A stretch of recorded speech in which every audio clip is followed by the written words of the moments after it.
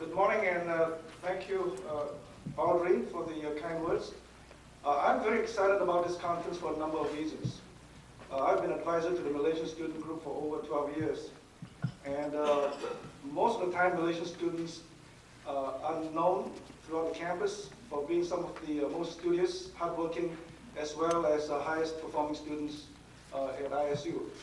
Malaysian students are also known for being very civic conscious, very community minded, raising money for students, Iowan students, not Malaysian students, whose family had been hurt by the farm crisis, and Malaysian students were also known to have raised funds for the elderly, for flood victims, and so on. We have a tradition of community service to the extent that most every Malaysian night event, Governor Branstad had declared that particular day Malaysia Day in Iowa. And that says a lot about Malaysian students and their impact on the state of Iowa. The reason I'm particularly proud about this gathering here is that you all look very smart in your suits and fine attire, simply because this is the first attempt, not only just by Malaysian students, but by any student group at ISU. And I would even go further to say that perhaps this is the first student-organized leadership conference anywhere in any university in America. And for this, I give tremendous credit to the leadership, to President Chang Luan and his executive committee for putting the time to pull together the resources, fundraising, getting the programs, and promoting the programs and so on, and getting this show into a reality. This is the first leadership conference, and particularly I'd like to recognize something that is, to me, absolutely incredible. Right here in this hall, we have 4 generations of AMSISU presidents. Isn't that incredible? From 1988, Liao Choi. Liao, please stand.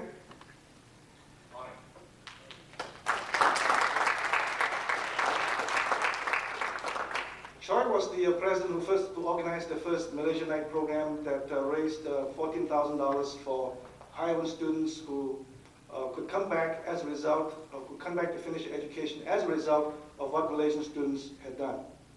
And you wouldn't believe this, but we had won the hearts and minds of Iowans from all 4 corners of the state by that particular gesture. We have ex-President Chin Yuan Tai with us. And the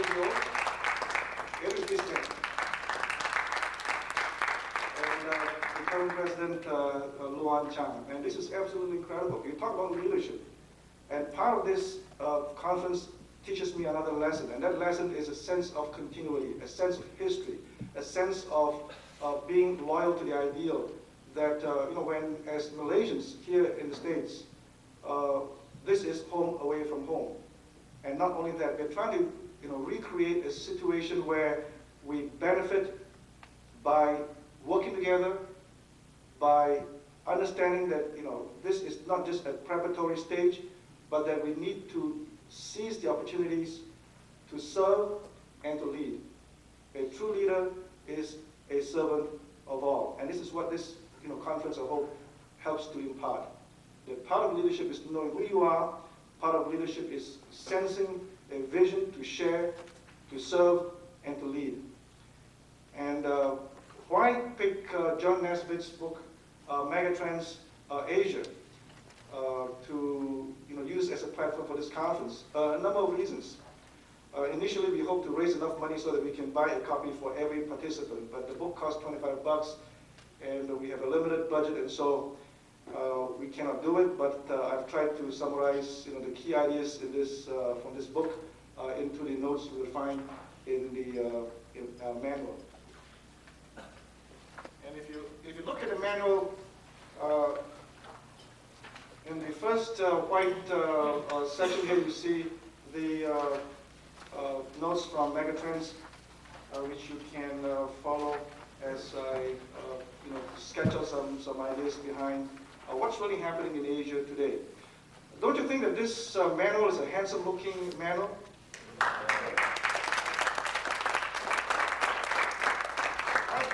I've been to a lot of conferences. In fact, I'm going back to Malaysia. Is Alvin around here? Alvin, where are you? Okay, Alvin, please stand up. This is the fellow who is responsible with his team for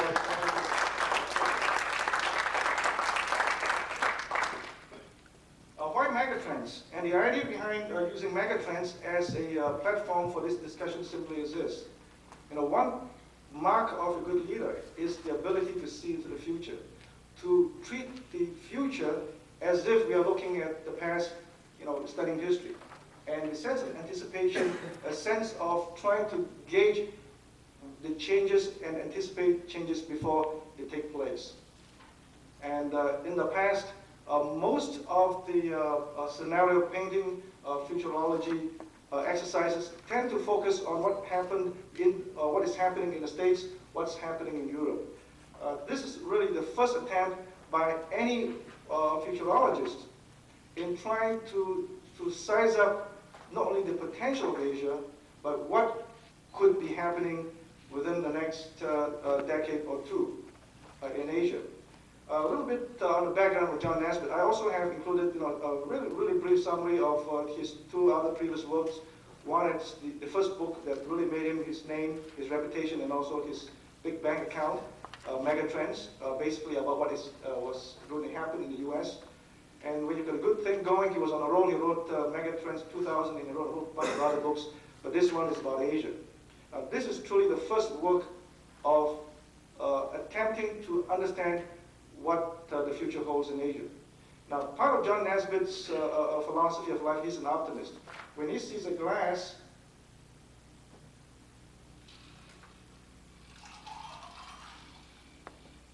like this, and many people see that, oh, this glass is half empty. John Naisbitt says, no, it's half full. Good excuse to take a sip. And the idea simply is this. He's a promoter of an enthusiastic embrace of the future. You know, change is really frightening to many people because change requires that we have to break old habits, admit that we make mistakes, and to deal with uncertainty. And basically what John Naisbitt in his book says is that, you know, change is not necessarily bad. But at the same time, you know, if you are prepared for the changes that are coming, then you've got nothing to be afraid of. And so he's trying to paint a scenario of what's going to happen in Asia. John Naisbitt lived for a year and a half in Kuala Lumpur. And so I think in this book, you would notice that he is an honorary Malaysian. You know, he's a big promoter of Malaysia, big promoter of Asians. And if you read the book carefully, I think he exaggerates a lot, like I do when I teach my classes. You know, to get a point across, you stretch the truth to the limits. And he exaggerates quite a bit in this book. And some of the numbers, I think, are a little bit over-optimistic. But then again, the purpose of the book is to help particularly people in the West, in the States, in Europe, to rethink the Western world's relationship with Asia. And so I'd like to just very briefly give a overall background as to why he wrote the book, and at the same time, what are some of the manifestations that he sees.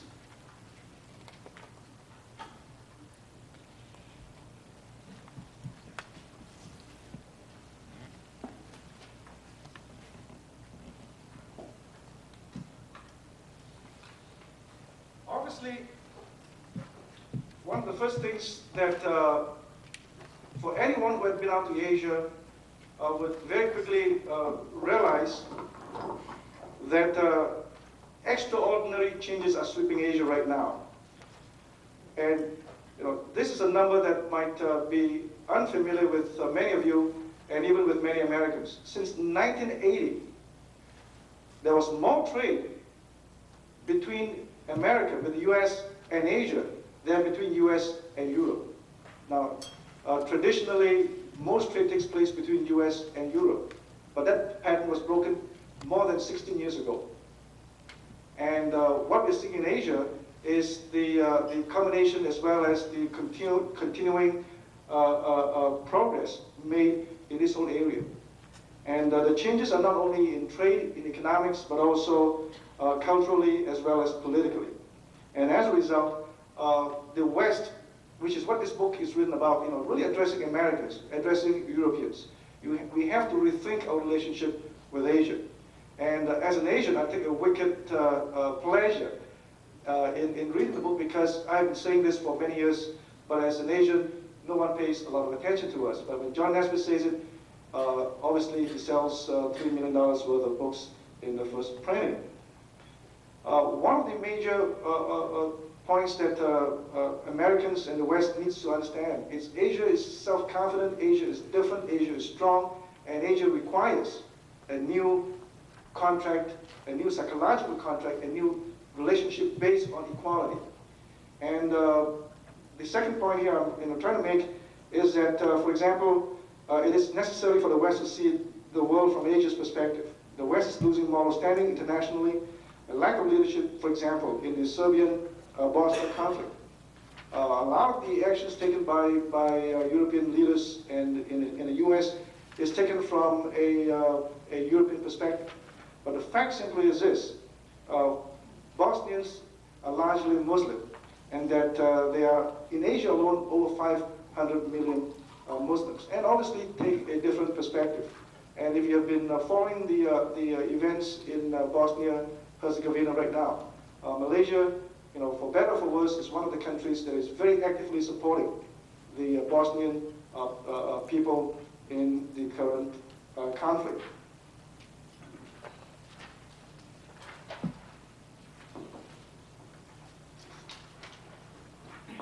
And so Asia feels very, very increasingly uncomfortable, as well as irritated by the West lecturing about freedom and human rights and so on. Point three, background-wise, the Asian Commonwealth of Nations work together much better today than they have ever had. A lot of the conflicts in the past are over, and a new sense of wanting to come together, work together. ASEAN, for example, founded really largely through the leadership of the Malaysian government about 30-some years ago, is now the foundation for a new economic pact in Asia. Everything else seemed to build around the extension of the ASEAN concept. All rivalries are past. A sense of coming together, a sense of redefining, a sense of taking pride in being Asians. The new Asia being forged by economic integration and technology, particularly communications, travel, mobility, and so on. A new coherent entity in Asia. A lot of changes, some symbolic and some very real. Major changes taking place in Asia, for example, next year, Hong Kong returns to China. And, people wonder, what's going to happen. But for example, historically, Hong Kong was ceded to Britain at the end of the Opium War. Most of you remember your history. And it was an unequal treaty. And so historically, Hong Kong has always been part of China. And so for 100 years under colonial British rule, in 1997, it will revert back to China. And we're not talking about politics, we're not talking about ideology, we're talking about history.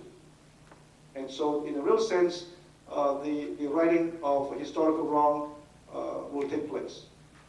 And this again, tells us about the march of history that evidently a lot of changes are taking place. Very simple things such as name changes. Peking to Beijing, Saigon became Ho Chi Minh City, Burma now is Myanmar, Bombay recently has been renamed Mumbai. Why? Symbolism, small little things, and it tells of a new attitude, a new confidence sweeping Asia. Asia is modernizing in an Asian way. In the past, modernization means westernization. Now, modernization means we have to do things the Asian way. And it can only come about as a result of a new self-confidence. 6, Asia has half the world's population, 2.6 billion and 1.3 billion under 25. A very young population. So one of the most important things, for example, Asia has got to do is to educate its masses. And as a result, what we are seeing is a new middle class emerging in Asia, spending power, and which is really what is drawing attention in the West. other things such as why high saving rates in Asia is because of the tradition of us taking care of the family, not depending on government programs, social security, and so on. And it has helped change the way Asia looks. Now, very quickly, what are the major trends taking place in Asia? First one is from nation states to networks.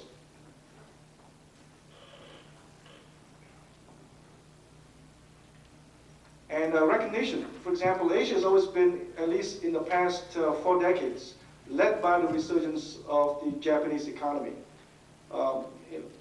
In the 60s and the 70s, we marveled at the quote-unquote the resurrection of the Japanese economy, right from the ashes. The Japanese industrial complex was basically reduced to rubble by massive waves of bombing by American warplanes to bring the war to an end. And out of the ashes rose a phoenix called the New Japan. And most people in the West thought it was an aberration. It was something different, unique. And over the past 4 decades, we realized that it's not unique. That was just only a harbinger of changes to come. And quickly following the heels of the resurrection of the Japanese economy came what was then called in the 80s the Four Dragons: South Korea, Taiwan, Hong Kong, Singapore, and very quickly Malaysia, Thailand, Indonesia, Philippines has caught up. And so we see a networking of companies, networking of individuals, networking of a whole new class of business, education, political leaders. And in the past, it's always been a love-hate relationship between Asia and Japan. And most of you are too young to remember. When I was your age, I was always lectured by my grandfather. Never forget what the Japanese did to us. The atrocities during the war, the colonization. And even right now in 1996, Japan still has to face up to many of its wrongs during that particular period in the late 30s and 40s. One of the big major issues, for example, is the comfort girl crisis, where the Japanese army, for example, literally took tens of thousands of Korean women, Chinese women, Philippine women, and others to serve in brothels tied to the Japanese army. They still come to reconcile with these issues. As a result of the experience, Asians tend to trust Japan a lot less than they trust the West, because it was not a pleasant experience. And as a result, while Japan today is the dominant economic power in Asia, there's always a reluctance on the part of leaders throughout Asia to fully trust Japan. And this is historical fact. And so as a result, while Japan provides economic leadership, politically, Japan really has not done a whole lot in this area. Largely, its influence is through trade and investment. And in this book by John Nesbitt, he paints a picture where Japanese economic power is waning. I'm not quite sure. I think he might push the truth a little bit, read the tea leaves a little too far, a little too fast. But there are major problems with the Japanese economy. Largely, I think, because you can only grow so fast, you can only grow so much.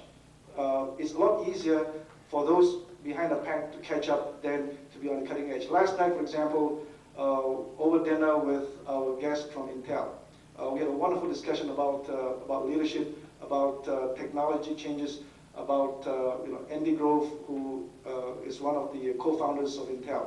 When you're on the cutting edge, like Intel is today, you're on the frontier. Where's the future? You have to create the future. You have to create the technologies that will change the world. And how do you manage the technology you create? You've got to spot the trends and so on. And so, Japan is pretty much caught up with the U.S. in many ways. And they have no blueprint anymore. There's no more rabbits to chase.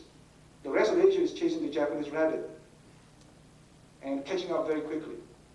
And so, in a large extent, the kind of problems you see in Japan, stagnant economy, for example, the real estate, the value tumbling because of the really unnatural natural real estate values that has been supported by the government and so on as a result of Japanese economic policies over the past few years. John Naisbitt reads into a sagging of confidence in Japan, and that perhaps the rest of Asia should take an active role in perhaps usurping Japan's place, the leadership place that it has established over the past 4 decades. Trend number 2 is from traditions to options. And basically what this means is that people today in Asia have a lot more options, a lot more choices than they have had in the past. It used to be, especially the West looking at Asia, they tend to see us as people who are blocked in by a sense of resignation. Our philosophies, Chinese philosophy, Indian philosophy, Islamic philosophy, that we tend to flow with the tide and so on. We don't take charge of our lives. What we see today in Asia is that there are a lot of options, a lot of choices, particularly for young people like you, who are prepared in terms of university education, technical education, and so on, to take managerial leadership positions in Asia. Asia not being bogged down by the welfare state, in the sense that the role of government tends to be fairly limited. For example, new choices. Asia has developed a new type of capitalism called communitarian capitalism, as opposed to individualistic capitalism in the West. Instead of the Lone Ranger, the cowboy, the one with the silver bullet, the Asian sense of type of capitalism, and people work together, pooling resources. Gotong Royong, that kind of approach in developing a totally new way of fostering not just economic growth, but also a new type of democracy that is sweeping that part of the world. What are the choices? In the area of spirituality, for example, we see a heightened sense of spiritual certainty, particularly among young people. We see the resurgence of almost an evangelical type of Islamic faith, where young people embrace a faith with full confidence. We see the same thing with Buddhism, for example, that over the past 10 years, Taiwan has sent out a lot of Buddhist missionaries to the West. New options in terms of choices. Christianity, for example, is also facing a resurgence among young people in Asia. Other choices also include careers. Other choices include lifestyles, and I don't want to belabor this because of time. Even values, for example, Asians have tried to learn from the West, and as a result, we do things differently. Very quickly here, I'm not sure whether I've included this perhaps at the back of the whole stack here. Many values appear to be universal. There aren't many differences between Asians and Americans or Westerns, except perhaps how we prioritize our values. Top Asian, we're talking about personal values here. Top Asian values, for example, as opposed to top American values. Hard work, respect for learning, honesty, discipline, in that order. In the States, for example, self-reliance, hard work, not handwork, achieving success in life, personal achievement. You see the difference between individualism versus the more perhaps collectivist mindset. Social values. In Asia, we value, for example, an orderly society over personal expression, personal freedom. Sometimes I think your grandparents and your parents are right. Okay. Harmony, accountability of public officials, openness to new ideas, freedom of expression, respect for authority. And over here in the West, freedom of expression, personal freedom, rights of individuals, resolution of conflicting political views through open debate, thinking of oneself, accountability of public officials. Different sets of values. And yet at the same time, each being true to itself. There's no such thing as we're right, they're wrong, they're right or we're wrong. It's just that we're different. And we celebrate this kind of diversity. Trend number 3, it's a shift from export-led economies to consumer-driven economies. Very quickly, I think Asians are the ultimate materialist. We want a good life, and we want a good life right now. Asia boasts some of the best, finest shopping centers in the world. Maybe not now, but I've got a feeling after completing the Petronas Twin Towers in Lena City, the next project is we're going to build a shopping center that will be called the Mall of Asia, as opposed to the Mall of America. Shopping is Asia's favorite pastime.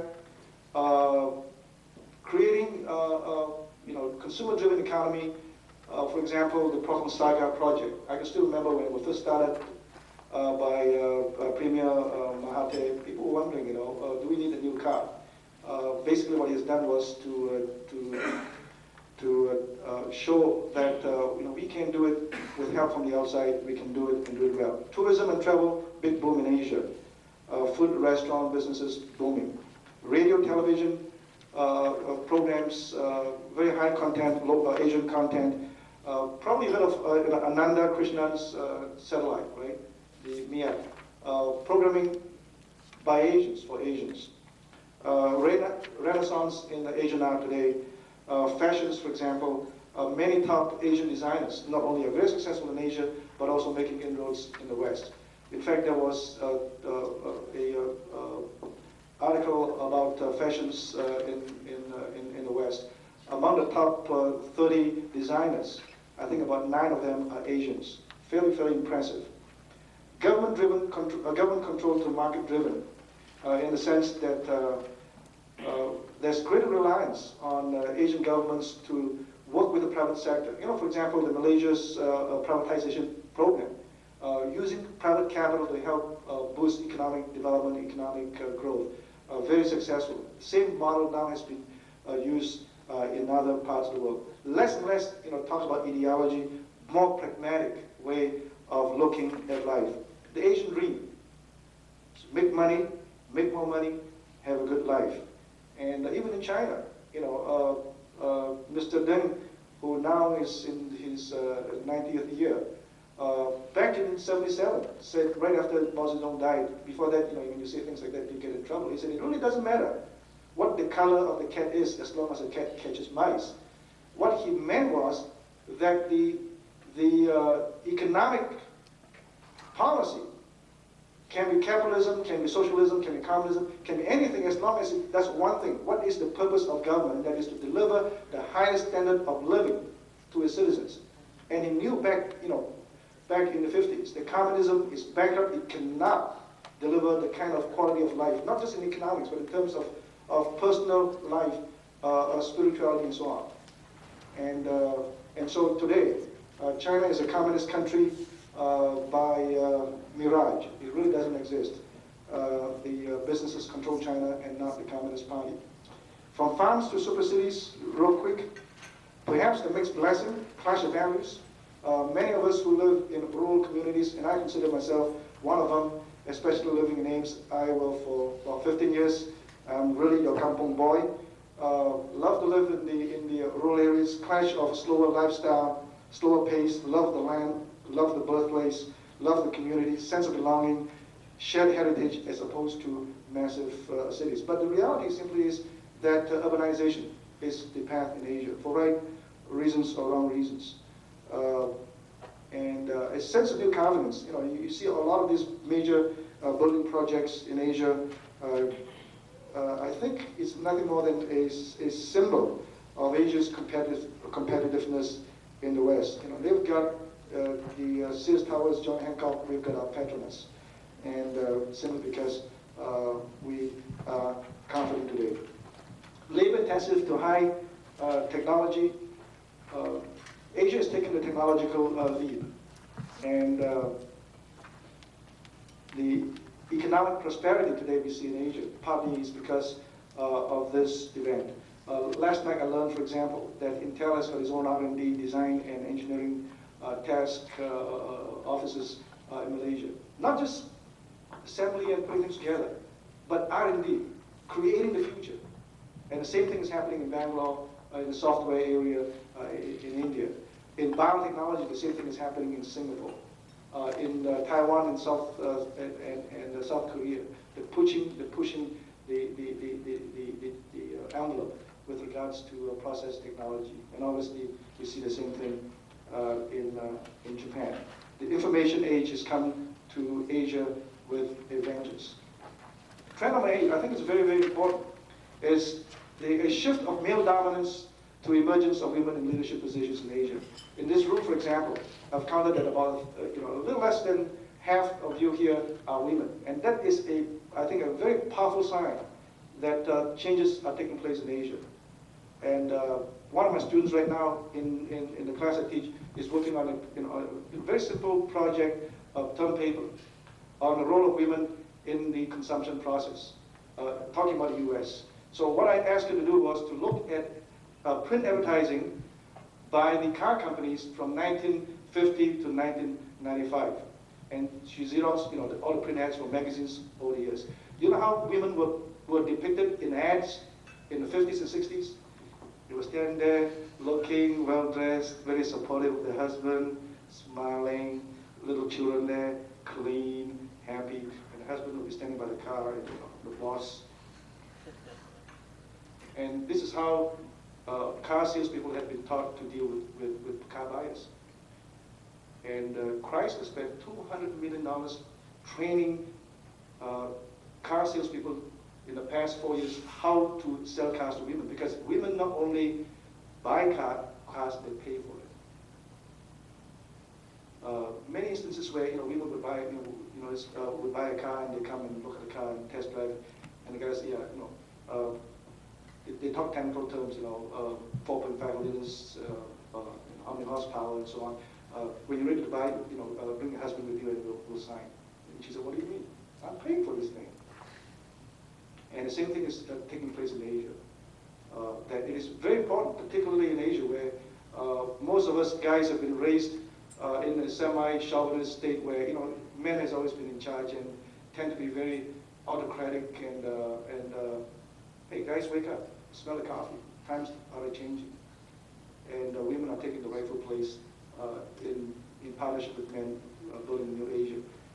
For example, in China, the latest statistics show that 25% of new businesses created in China were started by women. Why? Because they could not get promoted very far in the companies. They hit the glass ceiling very early. And they say, I'm not going to stay here for the rest of my life. Even though I'm an executive, I have to pour coffee during executive meetings. This is ridiculous. Many have struggled on their own, start their own businesses.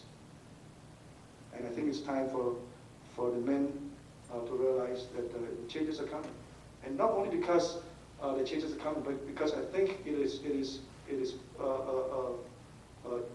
both proper and I think also smart business. You know why? Because like it or not, half the world is made up of women. If you deny appropriate leadership role of women in the corporate world, in government, in education, we are not utilizing some of the best resources we have. And that's a real shame. And that's a real loss. And so in Asia, we see women taking leadership roles in science, technology, politics, government, civil service. Last one. Last trend, west to east.